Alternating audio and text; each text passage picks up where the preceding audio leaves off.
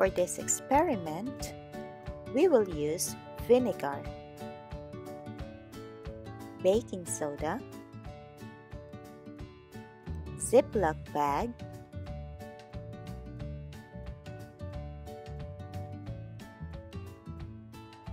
and tissue paper.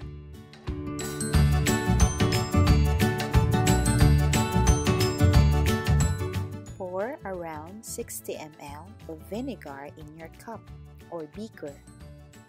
Set aside and prepare your sandwich. Put 1 tablespoon of baking soda on your tissue paper. Then fold it.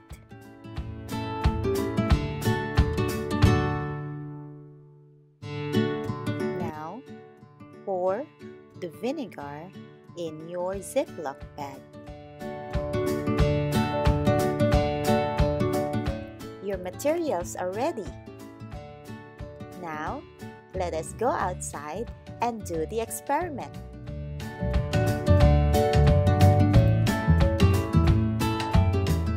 Put the tissue paper inside the ZIPLOCK bag. Do this carefully.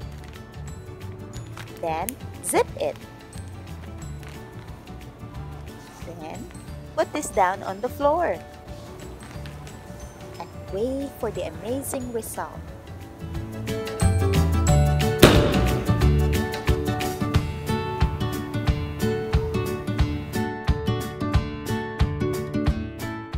This experiment explains the reaction between baking soda and vinegar.